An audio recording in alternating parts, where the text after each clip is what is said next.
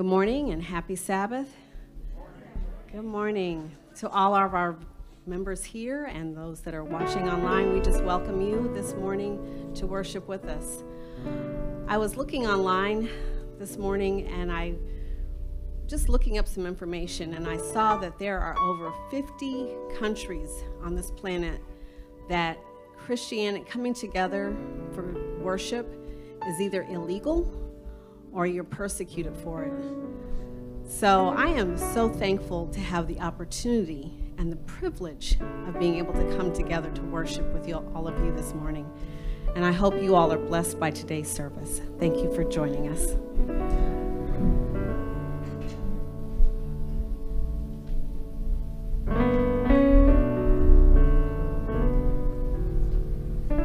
Good morning, CCC. That was a week. Good morning. Good morning, CCC. Man, it looks so good to see y'all out there. It's been so long, at least for me it has. So I'm just grateful to be here and be part of this worship service. I'm going to ask you to stand for our worship and invocation. If you could, please, with those who are able to.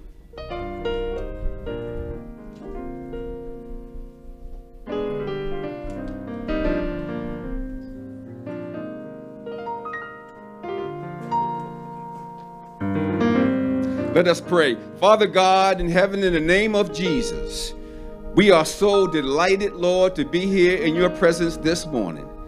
Thank you for the sunshine, the blue skies. Thank you for the saints who have come out, for the saints who are online. Lord, it is our prayer and request that you show up today, this morning.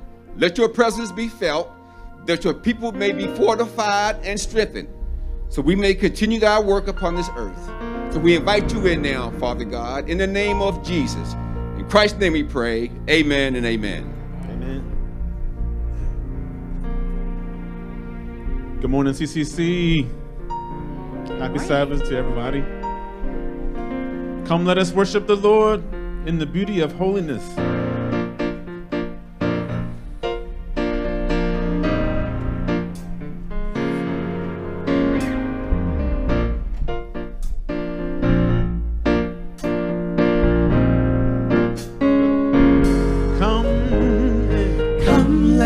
Worship the Lord in the beauty of holiness. Come, let us worship the Lord in the beauty of holiness. Give him the honor. Give him the honor. Give him the praise. Give him the praise. Come, let us worship the Lord. Let's give him the praise. Let us worship the Lord in the beauty of holiness. Come, let us worship the Lord in the beauty of holiness. Give him the honor. Give him the honor.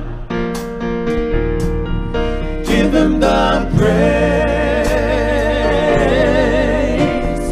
Come, let us worship the Lord.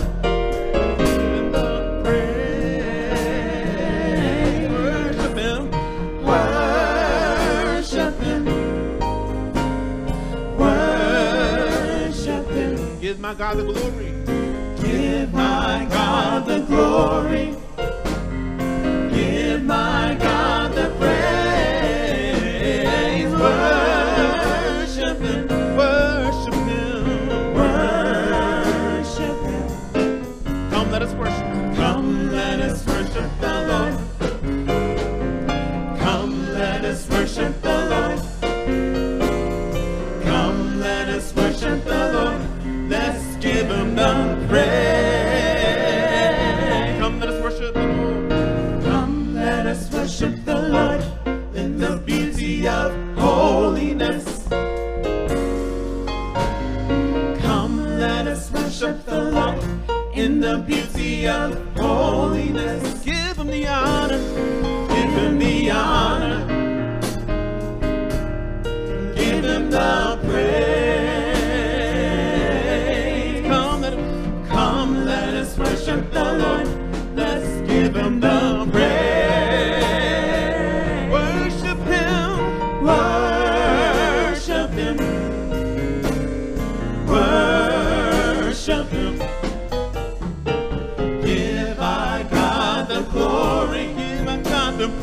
give our God the praise.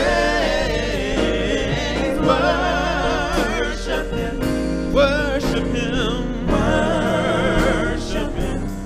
Come, Let us worship the Lord. Come, let us worship the Lord. come, let us worship the Lord. Come, let us worship the Lord. Let's give Him the praise.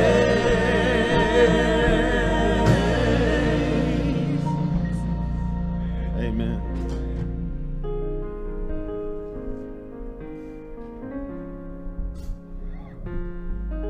Let's prepare our hearts and minds for a prayer.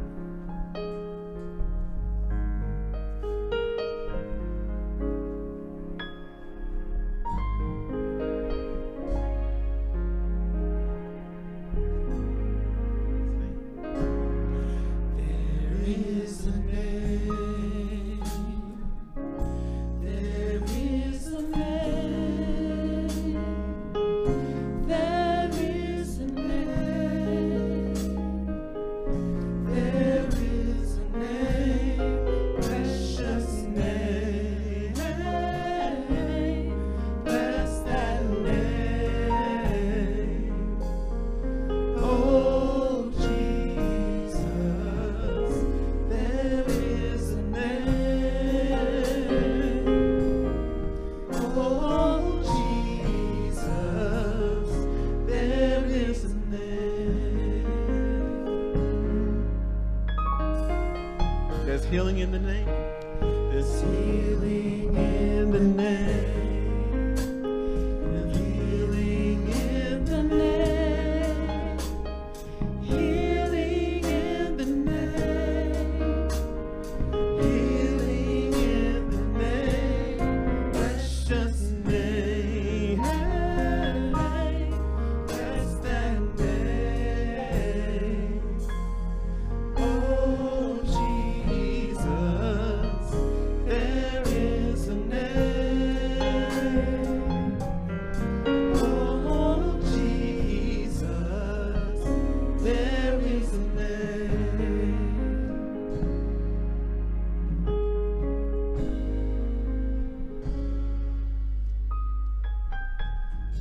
This is the time in our service where we have an opportunity to approach our God, not only individually, but corporately. I don't know how many of you have been impacted by what's happening in our country today, but I had the opportunity to get a very early glimpse of what they did to that brother in Memphis. And I've been around a long time, but it seems to me that the forces of darkness in this world are trying to consume God's people. And as I watched those officers, it happened to be 5 brothers. As I watched them beat that brother, I couldn't help but ask myself, where's the humanity in these men? Where's the humanity? And beloved, if there's ever a time for God's people to be present, to be vocal, and to be bold, that time is now. So those of you who are able to deal, I'm going to ask you to deal as we pray. Those who can't, touch somebody, claim somebody beside you, so we may hear from our God in heaven. So let us pray. Father God in heaven, in the name of Jesus, Lord, we know that we are nothing, can be nothing without you. So God, we first thank you for your goodness, your grace, and your mercy. We thank you, dear God, that you woke us up this morning. We thank you, God, that we could put our feet on the floor. We thank you, Lord, that we have the strength to put our clothes on. There was clothes in our closet, and there was food in our pantry. There was a roof over our head. There was heat to keep us warm. There was family and church members who love us and who care about us. We thank you, dear God, that we live in a country where we can come and worship freely and boldly. Father God, we do not desire your presence. We do desire your presence. We do not earn your presence. We have not earned your presence. But we ask it in the name of Jesus. And we also are quick, Lord, to recognize that we ask for your forgiveness. We apologize to you, oh God, because you deserve better from us. And Lord, we can do better and we must do better. But we first ask you in Jesus' name to forgive us of our sins. But then, God, we pivot. We pivot to, Lord, how do we become more like you in our character? More like you in how we speak. More like you in how we think. More like you in how we commit our resources to build your kingdom on this earth as it is in heaven. But Father God, we cannot do it by ourselves. We need you day and night. So let your spirit come down, fall down now on CCC, dear God, so we may hear a word from heaven. And whatever impediment Satan is trying to use to discourage your people, whether it is health, whether it is finances, whether it is spiritual battles, whether it is uncertainty, whether it is disappointment, whether it is discouragement, in the name of Jesus, rebuke him now. Rebuke his government, rebuke his evil angels, rebuke his strategy, so that your people who are born and shaped in iniquity, but who desire to be like you, that we may stand tall and strong and confident in these last days. Father God, in the name of Jesus, come to our pastor right now. I have no idea what he's planning to say, Lord, but whatever it is, let it be imbued with the wisdom of heaven, so your people may be fed and may be encouraged and may be strengthened. This is our will, God. This is our ask and our desire. We ask it in the name of Jesus, not because we're worthy, but because he is worthy. There's power in the name of our God. There's healing in the name of Jesus. There's salvation in that name. There's power in that name. Let that power fall upon us right now. In his name we pray. Amen.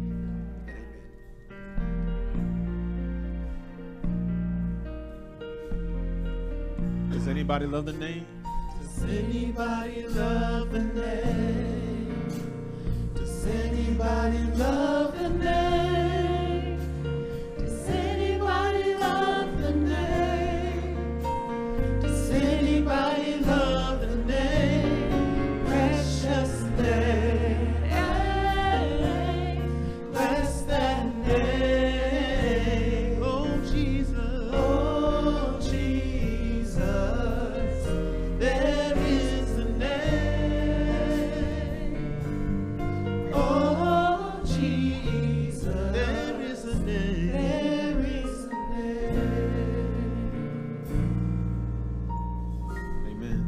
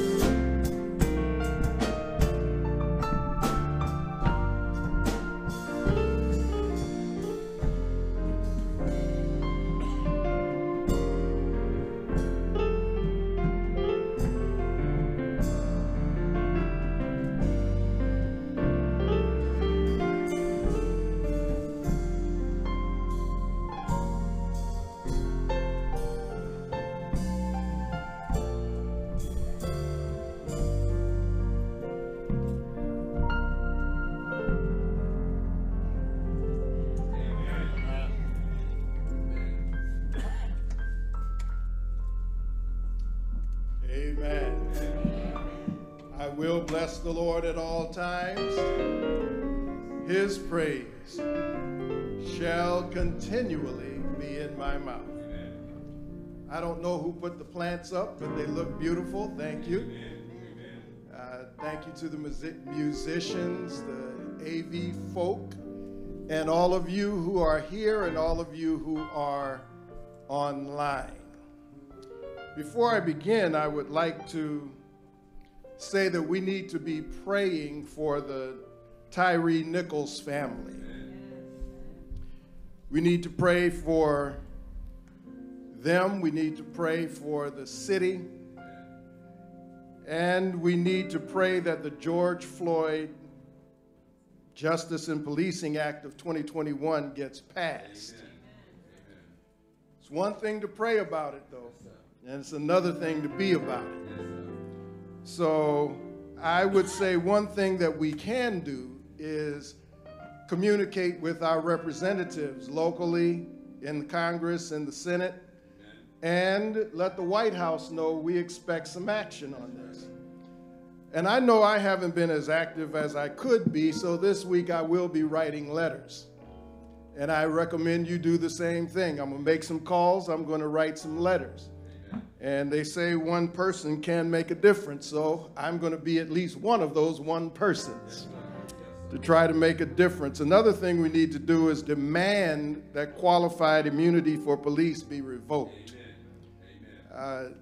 It's trained, well, I'm not going to go into my speech, but you can't train hate out of people. Sometimes you have to control their behavior in order to get change. So be that as it may, I just want to say we believe in being involved in issues that affect our community. And so we're going to do that. Let's pray before we begin.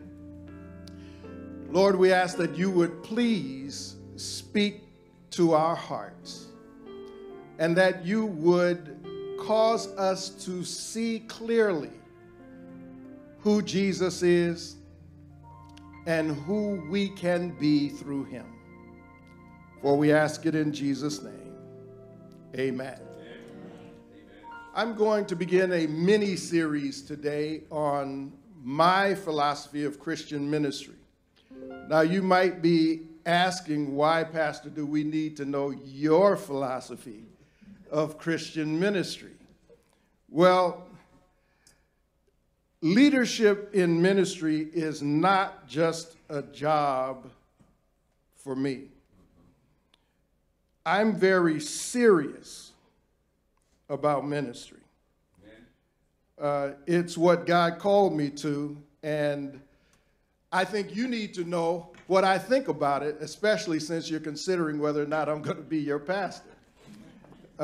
You need to know who you could be getting. Now, philosophy is a theory or an attitude held by a person or organization that acts as a guiding principle for behavior. So whatever your philosophy is, that's what guides your behavior. So I would say, to start with, Christian ministry begins with an understanding of the Word of God. Amen. Psalm 119, 105, your word is a lamp to guide my feet and a light to guide my path. I believe in sola scriptura. That means the Bible only, as the rule of faith and practice. My creed is the Bible. It is nothing else. The final arbiter of truth for me is the Bible. Ellen White's writings are important, but you will not hear me quoting her very often because she's the lesser light, that is to lead to the greater light. I'm going to give you one quote, though, because it's a theme quote in my philosophy of ministry, and you'll get that at the end.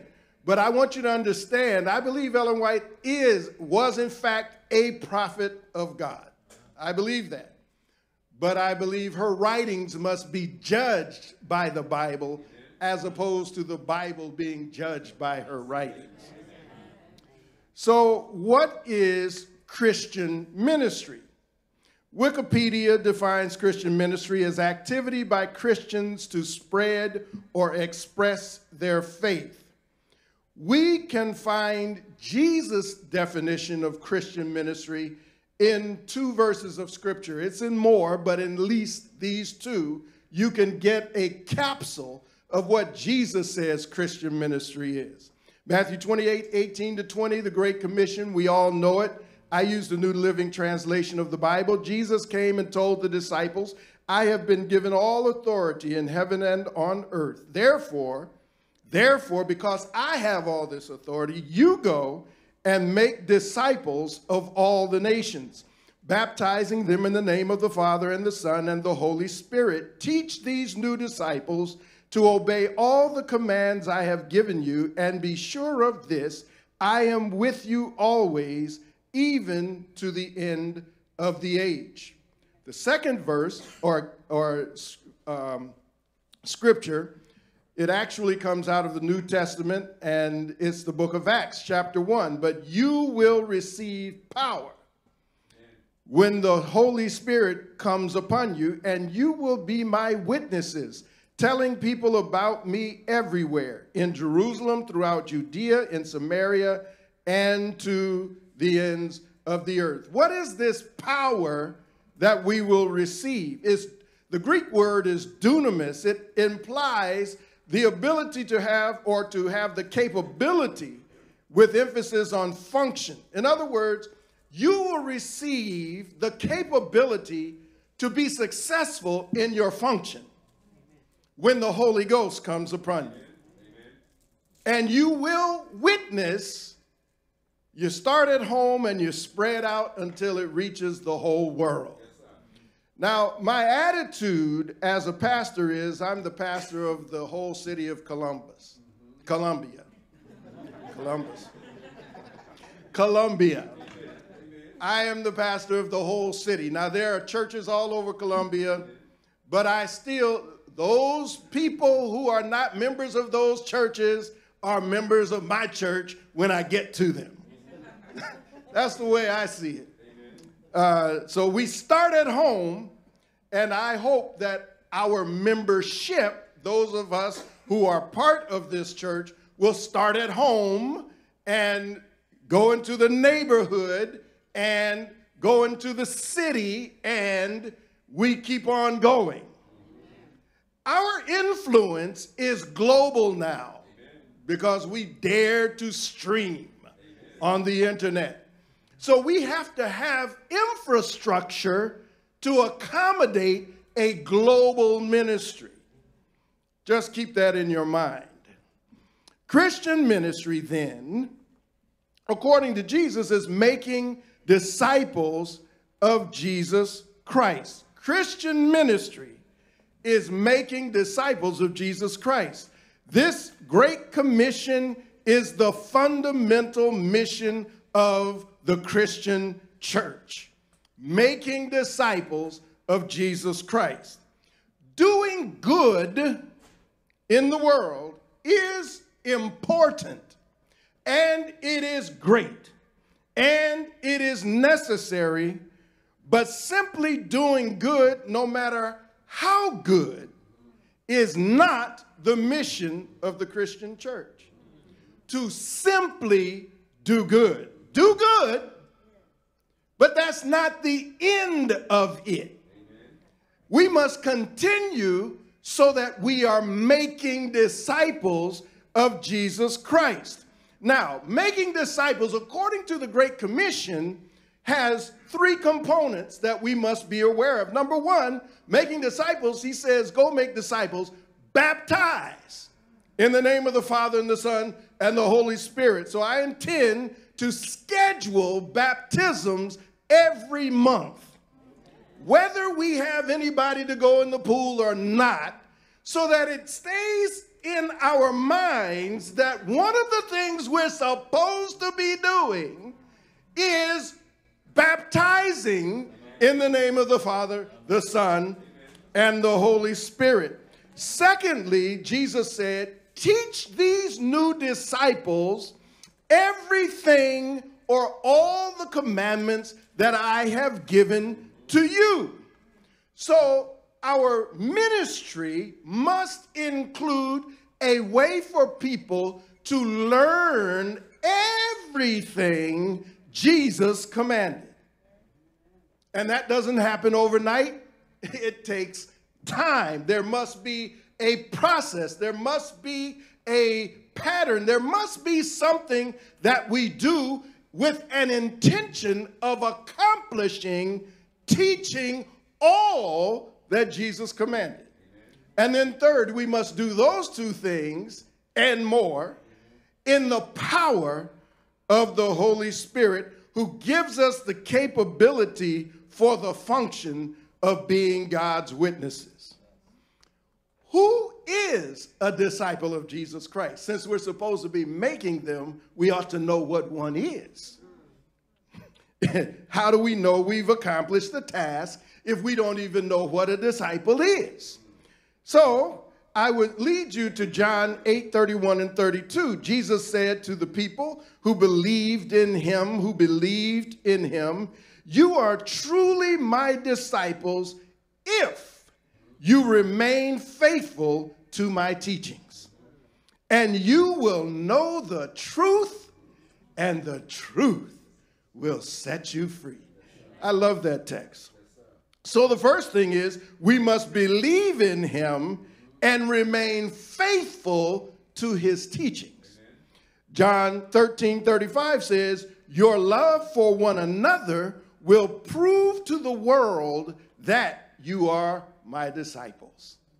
So loving one another is an evidence that we are disciples. John 15:8 says, when you produce much fruit, you are my true disciples. This brings great glory to my Father. So what's the fruit?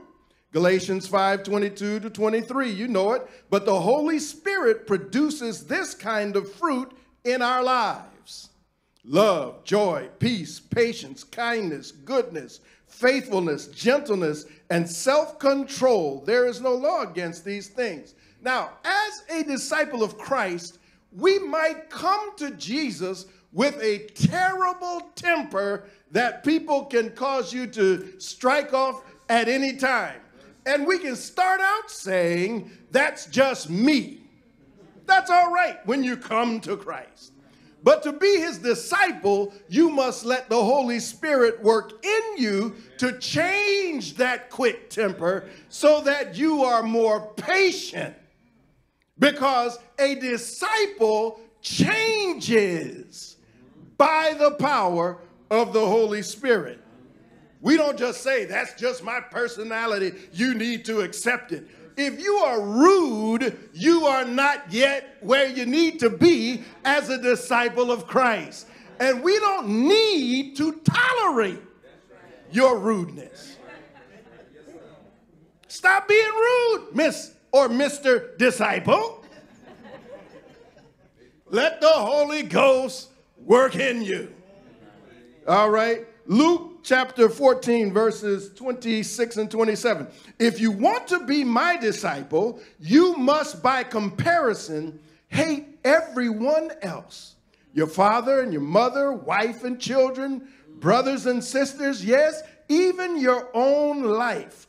Otherwise, you cannot be my disciple.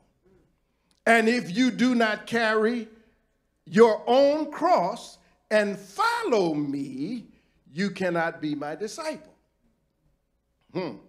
Luke 24:33. So you cannot become my disciple without giving up everything you own. You want to be a disciple?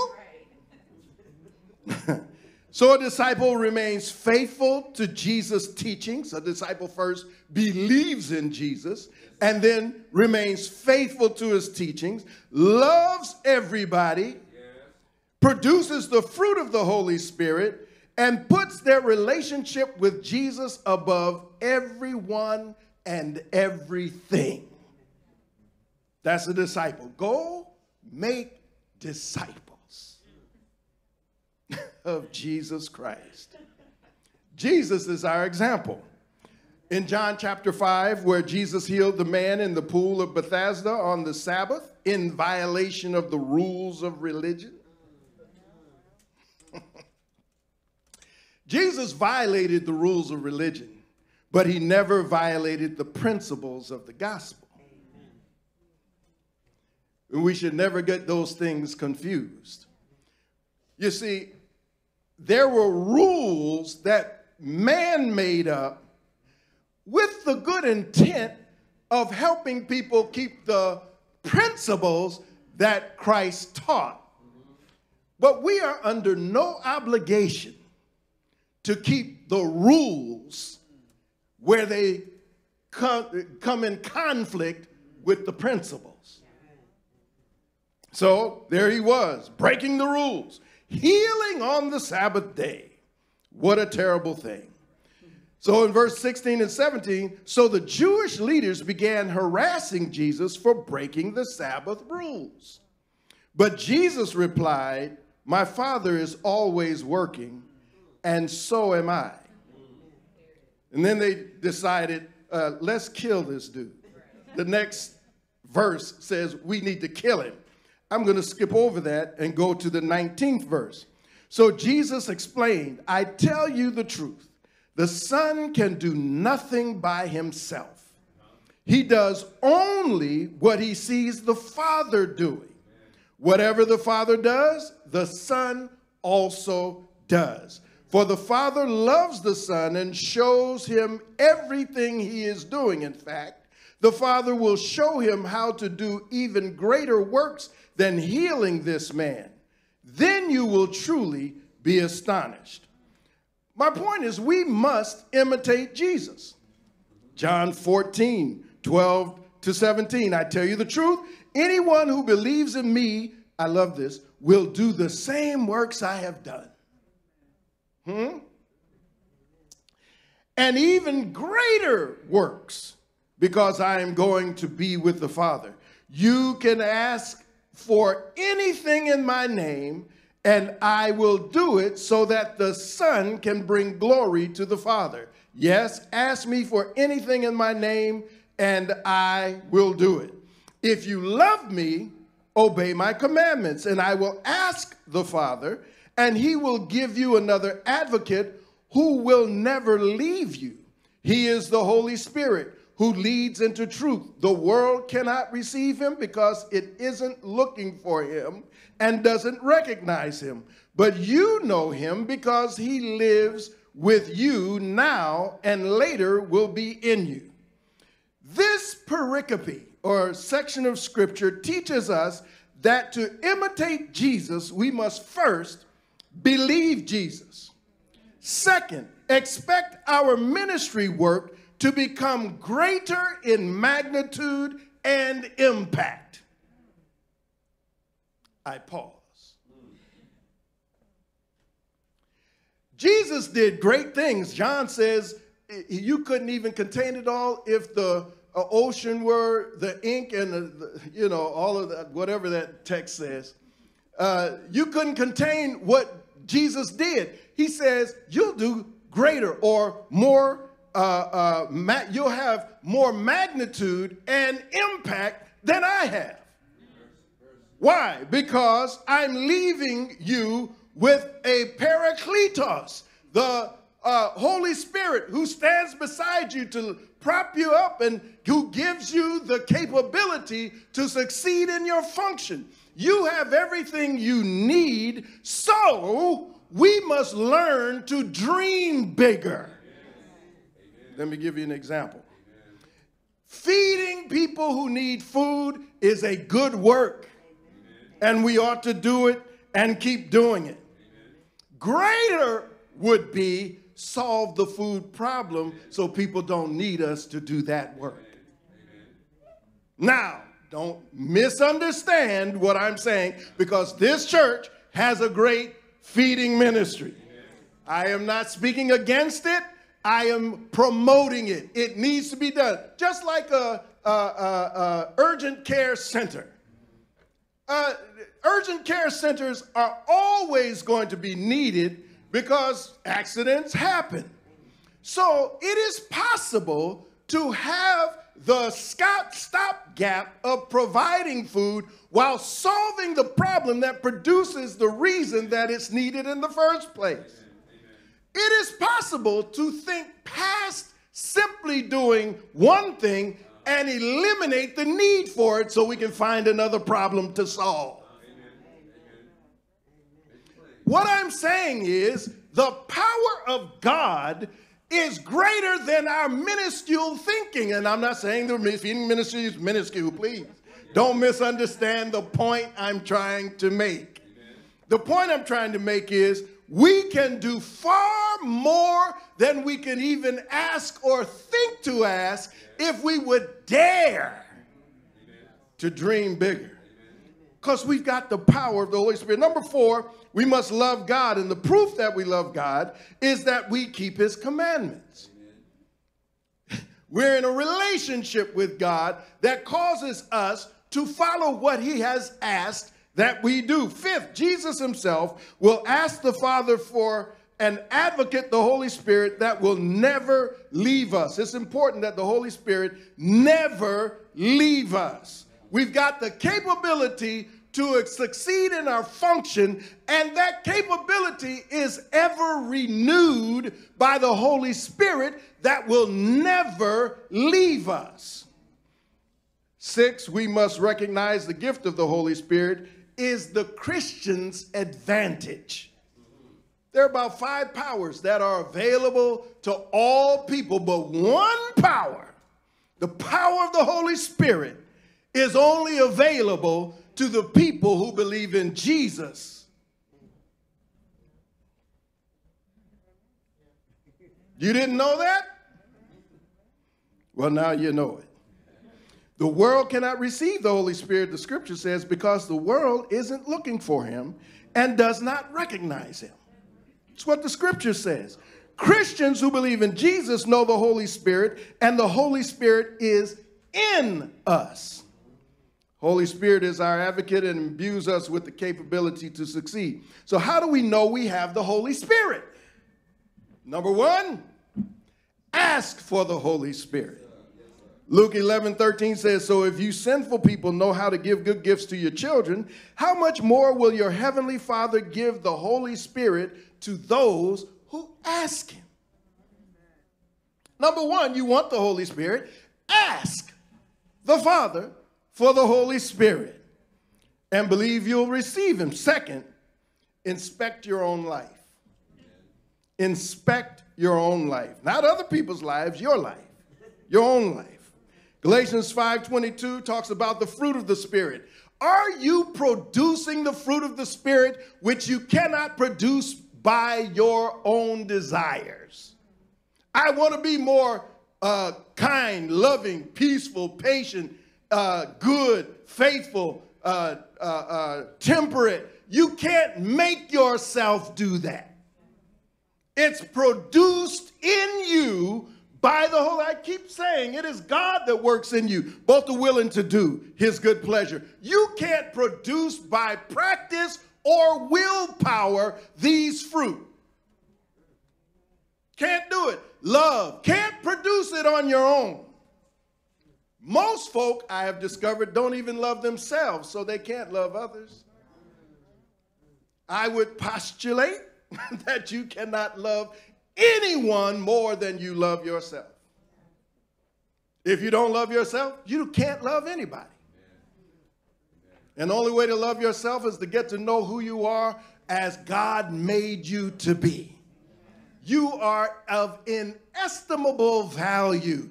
You are unique, irreplaceable. There's never been a you. There'll never be another you. There's only one, and that's it. Nobody can replace you. And your place on this earth has been designed by God, and he expects you to discover who you are and have your, if nobody else values you, you should value yourself. And the funny thing happens, when you value yourself, other people start to value you. Well, Second is, and I'm going to end with this, 2 Corinthians 5:17-20. This means that anyone who belongs to Christ has become a new person. The old life is gone. A new life has begun. And all this is a gift from God and brought us back to him, who brought us back to himself through Christ. And God has given us this task of reconciling people to him. New creature, old past, everything new. Now, new creature, I've given you a task to reconcile people back to God through Christ. For God was in Christ, reconciling the world to himself, no longer counting people's sins against them, and he gave us this wonderful message of reconciliation. So we are Christ's ambassadors. God is making his appeal through us. We speak for Christ. Amen. When we plead, come back to God. As we review Jesus' ministry in Scripture, we will find the words of Ellen G. White to be true. Now, this is a quote you're going to hear from me again and again, because I believe this is how to do ministry. Christ's method alone will give true success in reaching the people. Amen. The Savior mingled with men as one who desired their good. He showed his sympathy for them, ministered to their needs, and won their confidence. Good works can get us that far. But there's one more step. Then he bade them, follow me. So to wrap it up, I express the underlying mission of everything Christian churches do this way. We, the church, are joining God in his work of reconciling the world to himself through his Son, Jesus Christ. That's what we do. When Jesus began calling the disciples to himself, he said, Mark 1:17-18, come follow me, and I will show you how to fish for people. And they left their nets at once and followed. Mark 8:34-37. Then calling the crowd to join his disciples, he said, if any of you wants to be my follower, you must give up your own way. Take up your cross and follow me. If you try to hang on to your life, you will lose it. Now, this text deserves its own sermon, but not today. If you try to hang on to your own life, you will lose it. But if you give up your life for my sake and for the sake of the good news, or that is the gospel of Jesus Christ, you will save it. And what do you benefit if you gain the whole world but lose your own soul? Is anything worth more than your soul? That ought to tell you what God thinks of you right there. He's telling there is nothing more valuable than you. Nothing more valuable than you. We need to embrace that. So here's my question. These first disciples made major shifts in their lives to follow Jesus. What do you need to change in your life to fully commit to joining God in his work of reconciling the world back to himself through his Son, Jesus Christ? On a hill far away stood an old rugged cross, the emblem of suffering and shame. But I love that old cross where the dearest and best of the world for lost sinners was slain. I'm telling you that my philosophy of Christian ministry begins with a knowledge that Christ has ordained us, once we've come to him, to be his ambassadors. What is our task?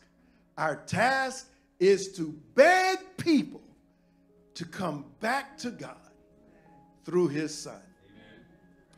And the reason that's so important is because he died to give us the opportunity to be reconciled back to his Son.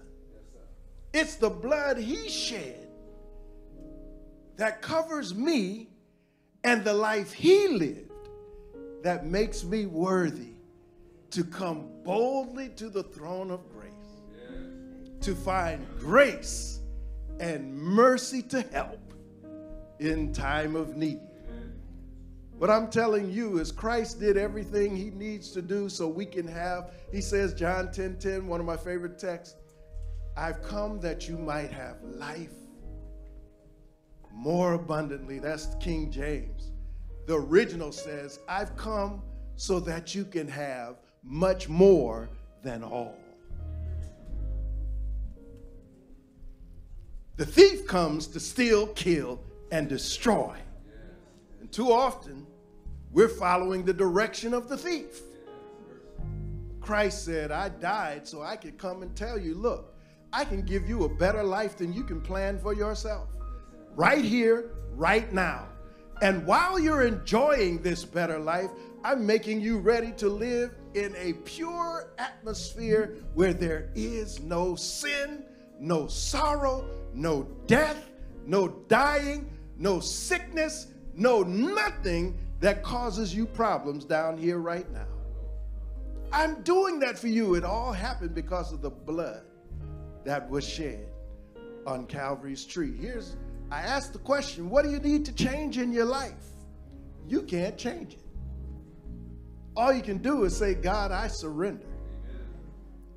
And I will cooperate with your efforts to show me how to get out of this mess I've made for myself, so I can enjoy that better life. You know how it goes. God has planned a wonderful life for you, but one thing that's messing it up is sin. But he gave you Jesus, who died for your sin. And now that you accept him into your life, you can enjoy that wonderful life that he planned for you. It's better than what you've planned for yourself. So I invite you to accept Jesus in your heart. Those of you who are online, there should be a link in the description, either on Facebook or YouTube. You can click. If you want prayer, we'll pray for you. Just click, put your prayer request in there. We'll make sure that the prayer is had. And we're going to be in a process of making sure we can engage one with the other so that your needs can be met, even though you may not be here or even in this country. We want to minister to you. Those of you who are here, we're going to plan a baptism. You may need to be in it.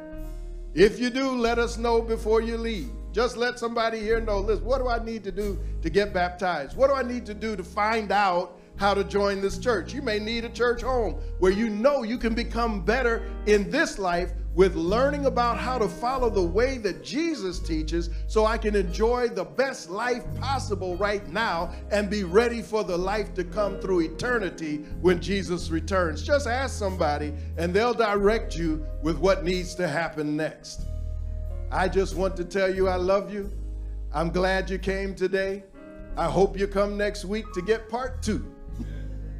And then the next week to get part 3. And then we'll be on another mini-series. Father, I ask that your word would be sealed in the hearts of those who hear it, that we would make the decision we want to join you in your work. of reconciling the world back to yourself through your Son. All of us have different tasks, but we all want to be in the ministry of bringing people into the kingdom of God. So when you come, not only will we raise our hands and say, lo, this is our God, we have waited for him and he will save us, but we will also be able to bring a great multitude of people with us to enjoy eternity in your presence forevermore. For we ask this in Jesus' name. Amen.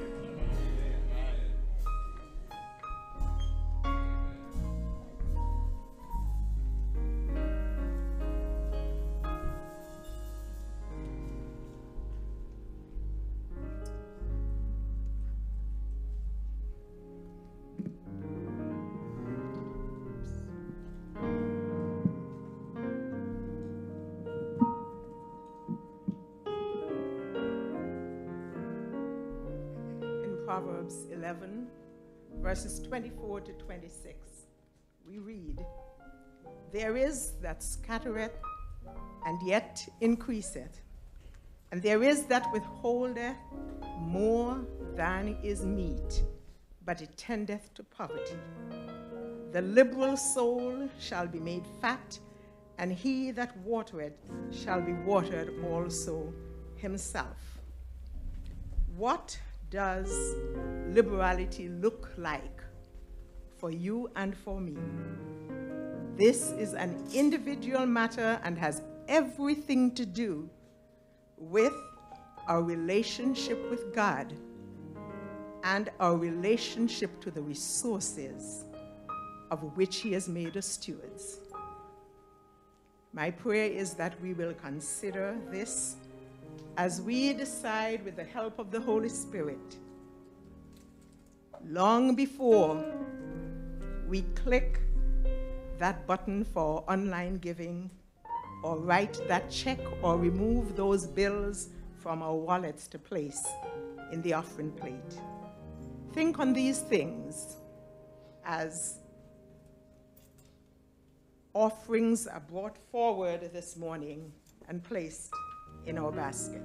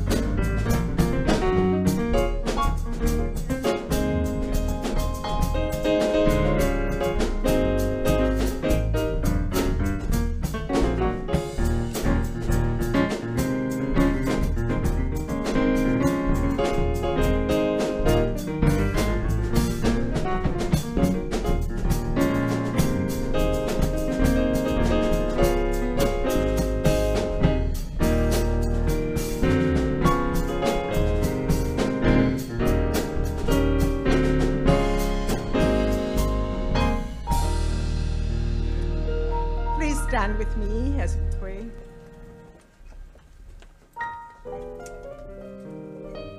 In times of trouble, may the Lord answer your cry. May the name of the God of Jacob keep you safe from all harm.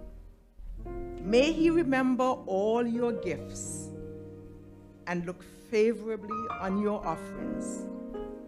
May he grant your heart's desires and make all your plans succeed. May the Lord answer all your prayers. Lord, grant this to all of us as we leave this place, but remain in your presence today and always. Amen. Please be seated.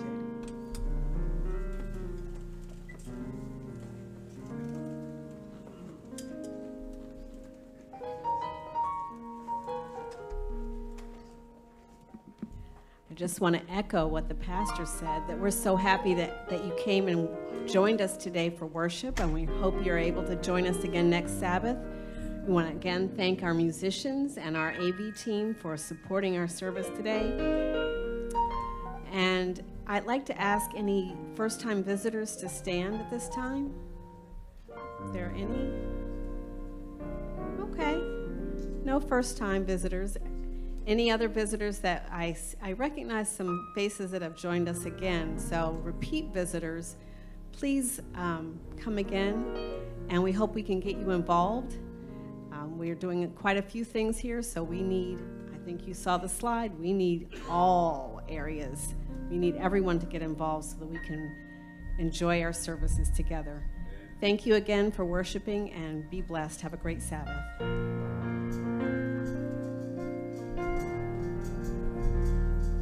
Amen again. The Lord bless you and keep you. Make his face shine upon you and be gracious to you.